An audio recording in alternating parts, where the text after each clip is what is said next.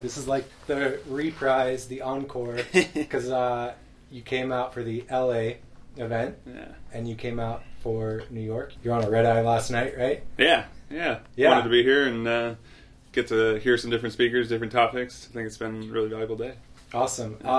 Tell us a little bit about like your background, I guess, first. Yeah. I guess similar to Jess earlier, I don't really come from a marketing background, so I have a bit of a lack of knowledge in the space, especially relative to probably most of you in the room. But I came from the management consulting world, did a lot of kind of strategy and analytics for big Fortune 500 companies, and got really burned out and decided to move into something that was a little more tangible, a little more fun.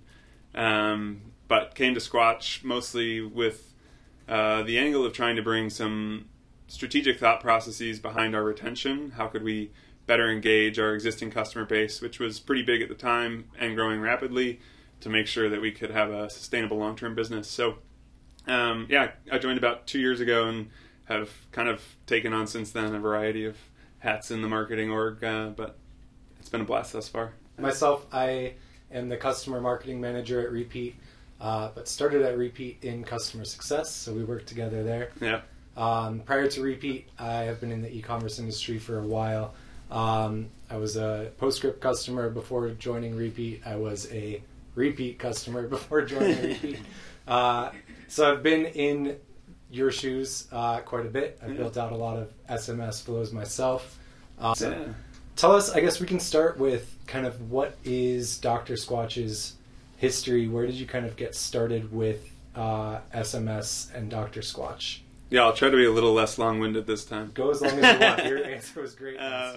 We started with Postscript about 2 years ago, and our experience was very similar to our acquisition at the time, which was like full rocket ship, just onboarding people and sending as many messages as we could get out the door. And over time, we just began to see that it was by far the highest performing channel that we had on any kind of our marketing channel basis in terms of ROI. And so we felt like we were obviously getting value out of it, but we needed to bring a little bit more strategic thought. A lot of the kind of topics that were brought up at the very beginning of this conversation around subscriber LTV was very much the way we started to explore this. And then over time, we started to realize that across our entire ecosystem, there were a lot of different entities that were putting in requests to be kind of sending messages to our customers, and we realized we were not having a unified customer experience in our SMS experience. And so we really needed to then begin thinking about, what were the right channels to be using, and that's kind of where our journey started with Repeat. I guess that was about a little over a year ago now. Yeah. I know you've done some very sophisticated analysis. You've worked with Postscript's team to do some analysis. You have some great skills in-house at Dr. Squatch and yourself as well. What are some of the kind of key insights that you've taken away from what you've learned with Dr. Squatch, and how has that kind of changed how you view the channel over time? Yeah, for us, what we've seen is anybody we can get on SMS is massively more valuable. I know that's not a surprise to anybody that's in this room. That's why you're in this room. But I think what we looked at was effectively any cross-segment or cross-section or segment that we could find to try to assess where were the gaps or the inefficiencies in the program, and actually take resources away from it if it wasn't worth our while, right? And what we found was, surprisingly, our best customers on SMS are our subscribers. Our original hypothesis was our subscribers, if we sent them a lot of messages, they would be more likely to churn because we would be kind of keeping and inundating them with, whether it was campaigns or content, just giving them things that maybe sparked enough of a frustration to get them to churn. In fact, it was the opposite. They stayed more engaged. I think the storytelling components that Jess was talking about, the brand engagement, was a critical feature there for us. We don't just send campaigns.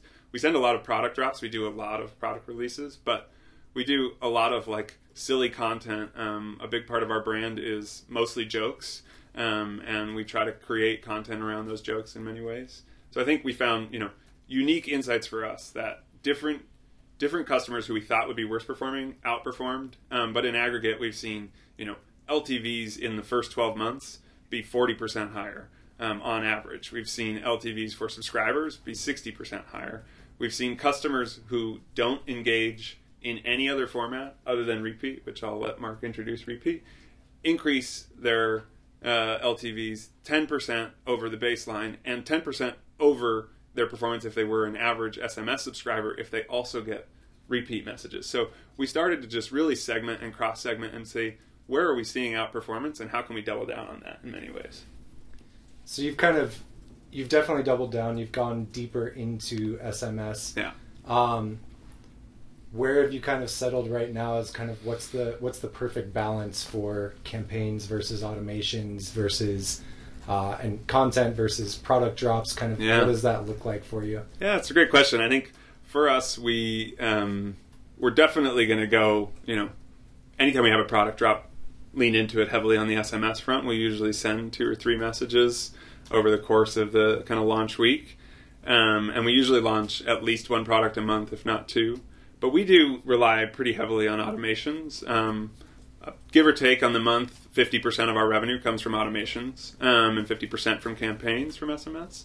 And those campaigns can be anything from, blogs about, men's balls health to blogs about our, summer sweaty sessions to drops about products. So we really don't have to lean in really aggressively on discounting, which has been a big advantage for us because we have that really, really cohesive customer base that's excited about what we're sharing with them and engaged with our content.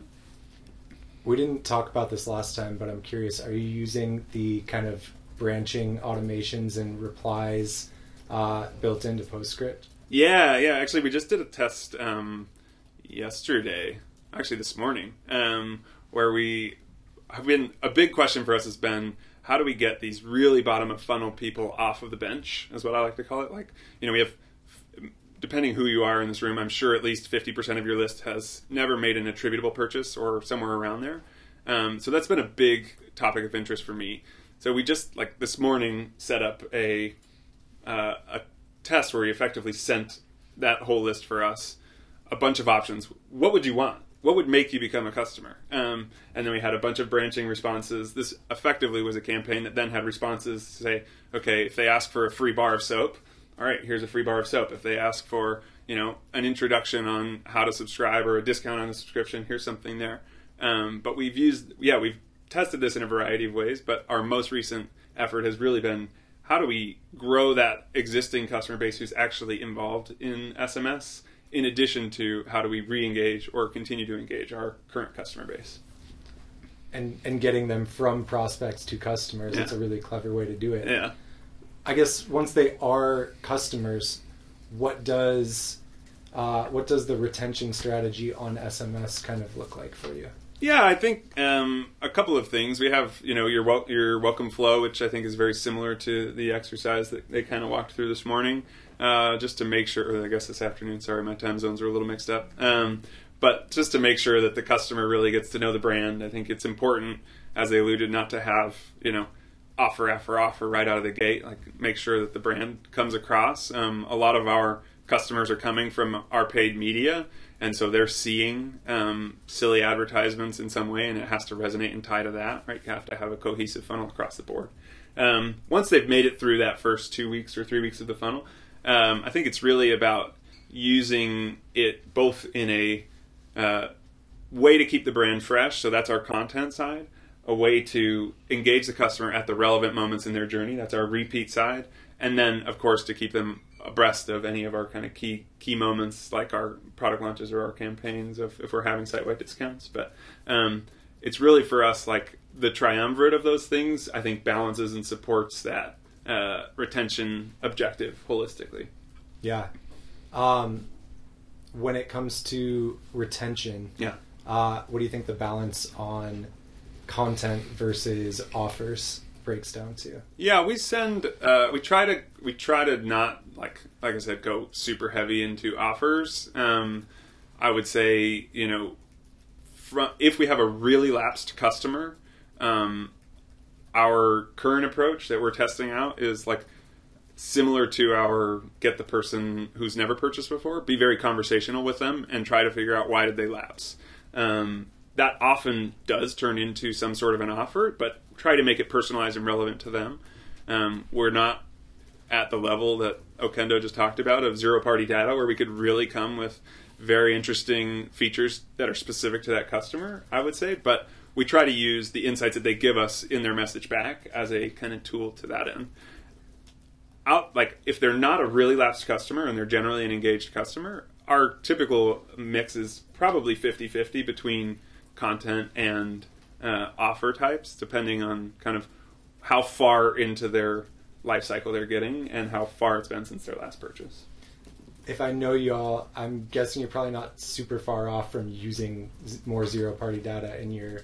Absolutely an objective of ours. I would say like the challenge for us is we have a pretty large customer base at this point. Like how do you build that zero-party data when we didn't have things like the Okendo opt-ins where you can gather that data 2-3 years ago over the course of our really, really strong acquisition. So how do we go back and build that for that audience? A lot of what we've been trying to do is, this direct outreach, this conversational tools to build out that CRM a little bit better and enable it. Yeah. Shift gears a little bit. Let's talk about automation and retention. Mm-hmm. Let's think back like a year or so ago. You were one of the first brands to use our Postscript integration. But maybe a year back before that existed, what did automation and SMS when it comes to retention look like for you? Candidly, very little. I'm not. I'm going to also caveat that I'm not the SMS expert on my team. We have somebody who is many people who are much more capable here and much more detailed. But our automations 2 years ago or even a year and a half ago at the, hey, is this a time for you to come back and really just think about your moment of replenishment? Were non-existent for all intents and purposes.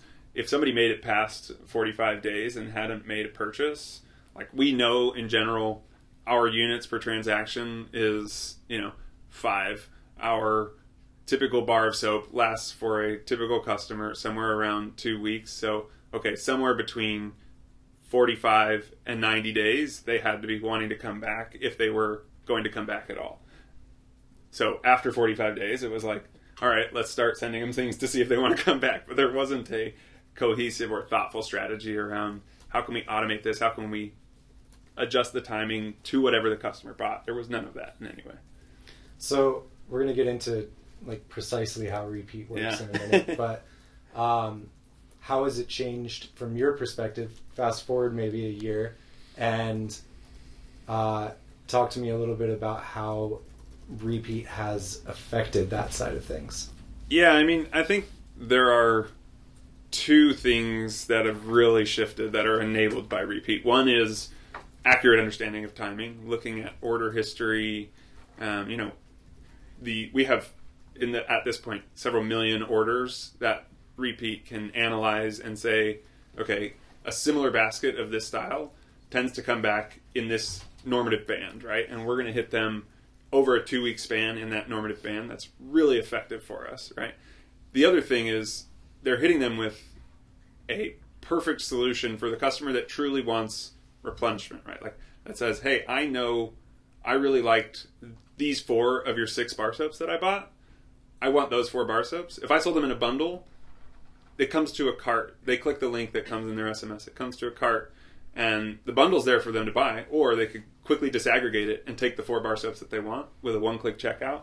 Like the conversion rate on that spikes massively for us, right? We see something like a 12 to 15% conversion rate on that cart relative to our website, where we have a really good conversion rate for our returning customers, but we typically would see like at least a 25% relative increase on our repeat cart versus an average campaign to come back, a retention campaign of some sort. Your returning customers are interesting. They are.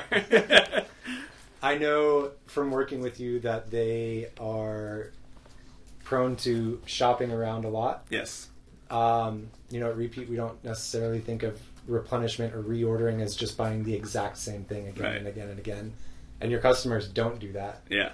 I guess what do you know about your returning customers, and what else do their shopping habits kind of show you? Yeah. One of the things that we as a brand have focused on is scent proliferation. It's any CPG company will add SKUs to try to grow the top line, right? For us, we have about 15 core SKUs at any given time. We cull SKUs when they start to underperform, or when we feel like we've got a better product that we want to be on the permanent shelf. But we also have limited products that we drop typically on a monthly basis. And what we found is there's no way a customer is going to come in and buy 15 bars of soap on their first order, right? But they find that out of those 6 or 5 that they buy on that first order, at least 3 of them really spark their interest. And then they say, wait a minute, there are so many others here that I want to go explore. Let me go try them out. And then we have a matching deodorant in one of the scents that they tried on their first bar soap. And so they come back and they try that. It allows them to really get into this ecosystem where scent is the primary driver of their decision making in everything that they tell us. And so they say consistently, we want to explore our soap products that we have in other categories, whether it's hair care. They keep asking for things like body lotion. It's coming soon. They keep asking for, every category that they can think of. They want it in our scents. And that's really been their consistent feedback to us, is that we need to use scent as a way to engage them. And that's been one of our challenges that you kind of alluded with repeat is, when we send them to the cart, they convert really fast and they convert really well. But when they come to our website, they don't convert as well, but they add a lot to our cart, right? They add meaningfully more as repeat visitors. And so we really have to strike that balance for ourselves of when does it make sense to go to the repeat cart versus when does it make sense to go to the homepage in some respects, right? Yeah, and figuring out kind of how to get them exploring between products. Yes. I'm guessing the ones that have bought multiple different types of products stick around longer. Yeah, absolutely. If you buy multiple categories, you're a much better customer for us. If you buy multiple scents, you're a much better customer for us over time. We find that things that you would think of if you were to come with your basic 8th grade hypothesis all bear out in the data, which is really exciting for us because it makes our segmentation a lot easier to kind of get those core customers that we think are going to be high value to get them to come back if they're not doing so. Yeah. What did I forget to ask you? Was there anything we talked about last time that I missed, or that you feel like people should know?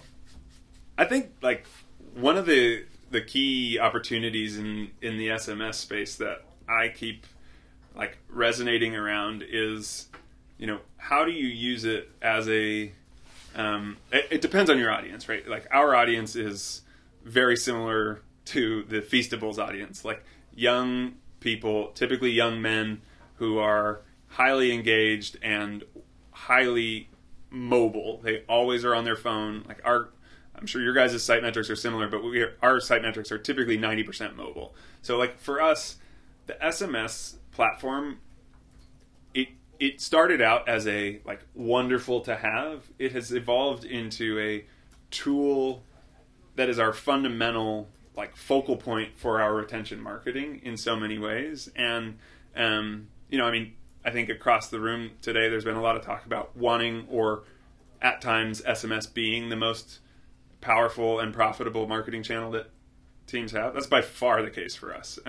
For us, last Black Friday, for example, we did double our revenue on SMS as we did on email. Our email list is 5 times the size of our SMS list, but we just happen to have a tool that we can use to engage, and for us, we have to get creative about how we do that. I think that's where the next evolution is for us, is how do we take our really good creative content that's on our YouTube or our social channels, bring that to life in our SMS journey for the customers? How do we get better at things like Feastables is talking about, where we build meme generators and shoot them out to our audience? If you go to our social, our Instagram, owned Instagram, is basically a meme factory, right? Like, how can we bring those to life in our SMS to really keep that journey and that experience alive from the end-to-end version of the funnel, I think is really where we need to get to and where I'm trying to get us to go. But yeah. What does Black Friday look like for you this year? You mentioned when I was talking to you earlier that you're deep in getting ready for that. Yeah. I think for us, there's been an interesting trend. We look back at the data from last year, and this question that I was alluding, getting people off the bench. It's Black Friday is obviously a critical time to do that. So if you can grow your list now, and you can get your list of customers to stay for 30 days, they're 90% likely to stay for the rest of their life or whatever it is. Well, by Black Friday, like, those are your prime customers, right? But what we found was actually the thing that got them off the bench was like 5 messages in a row. Like when they received, the Cyber Tuesday message was like the largest conversion moment for all of our customers. And so what we've started to do actually now is say, okay, we know that historically for us, if a customer buys in October, they have the highest propensity of buying in November and December. So how can we send 5 messages in a row, create a relevant reason to send 5 messages in a row to customers who are on the bench today, get them off so that they make a purchase today and a purchase in Black Friday, because we want to amplify that effect now, right? And we want to grow, like, we know that our core existing customer base is going to drive performance on Black Friday.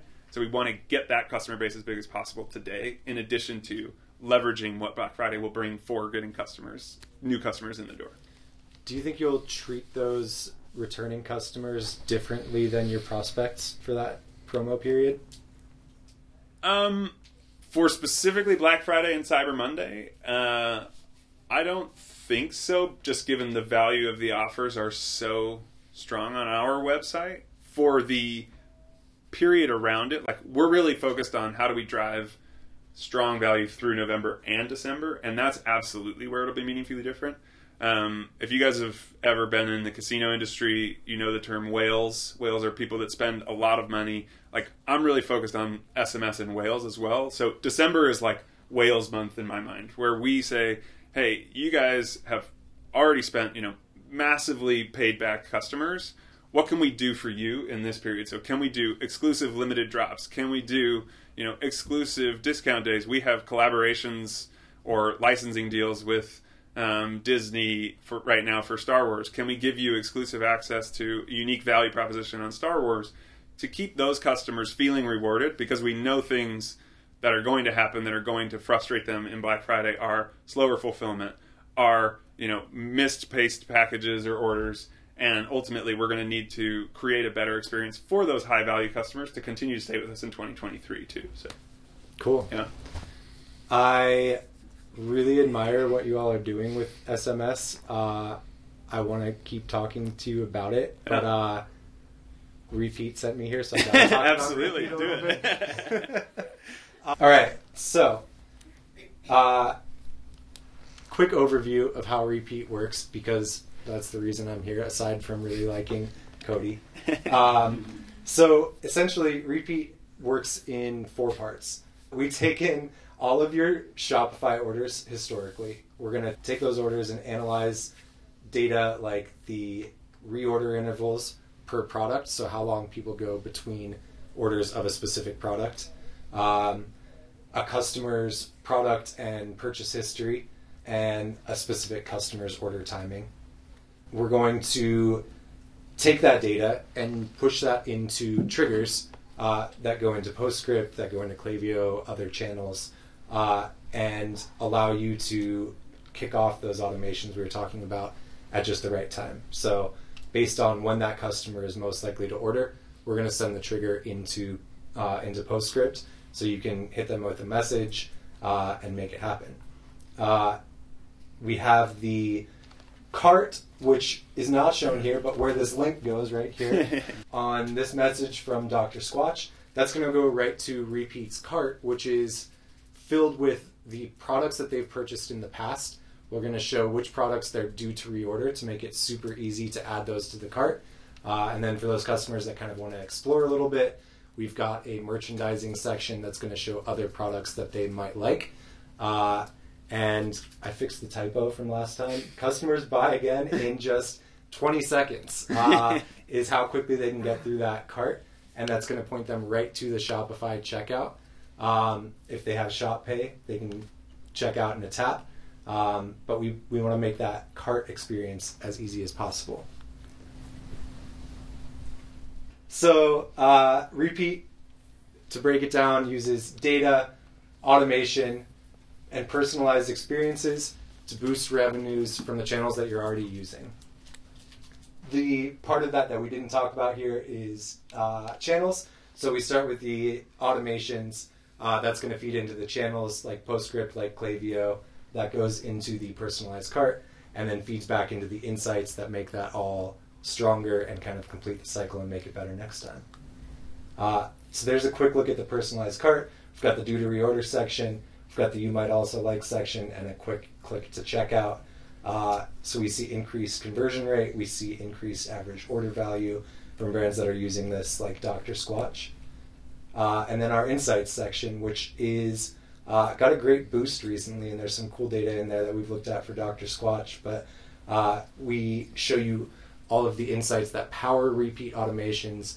We bring that into a dashboard so you can see all those insights. You can see what's feeding into that automation. You can see things like the time between orders for specific products. You can see time between orders as customers progress through their life cycle. So like, what's the expected replenishment interval for a customer on their second order versus their fifth order? Lots of great data in there. Data that honestly doesn't exist in other tools that I've used, and things that you can use to improve your merchandising, your strategy in other places, your acquisition offers, lots of cool things in there.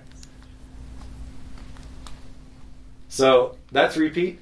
And we've got a minute or two left if anyone has any questions about Repeat, about Dr. Squatch's strategy, anything you want to hit us with. Yo. Can you use the Repeat landing page for non-customers? We for anyone who didn't hear, can you use the Repeat landing page for non-customers? In theory, you could. We don't recommend it. We're pretty hyper-focused on returning customers. The reason we don't recommend it is we've stripped back a lot of the information that might be on the PDP. A lot of those kind of selling points and things that convince first-time buyers, but a returning customer doesn't necessarily need, and things that kind of get in the way of it.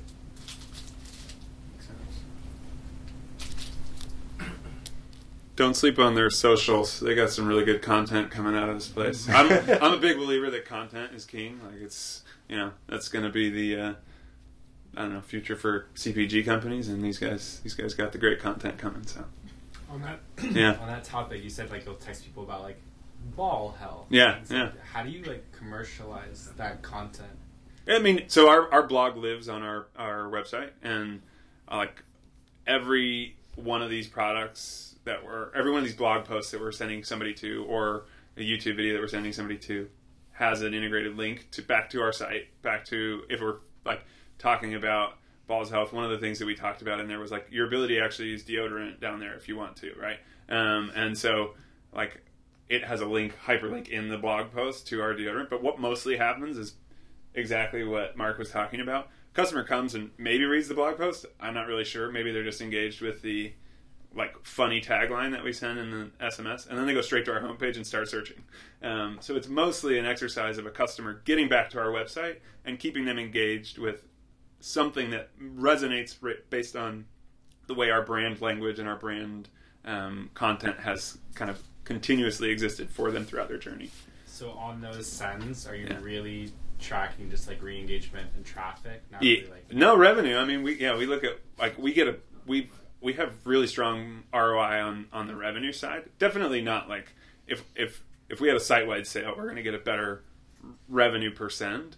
But we're particularly sending those kind of messages to highly engaged customers, right? And those customers will typically come back. Our whales, they will come back. They will read. Maybe they will read, like I said, but they will typically buy when they make it to our website. And I think it's a show of appreciation for what we're bringing to them in their everyday. We hit our time. Yeah. You're hanging out with us for the happy hour. Yeah, I'll right? be here. Cool. Leo is going to be here. Kim is here from Repeat. So come say what's up to us. I also have some cool Repeat hats and stickers. They're really good. I'm not going to lie. So yeah, thanks Cody. Appreciate you. And thank you guys. thanks. Yeah. Thanks Postscript.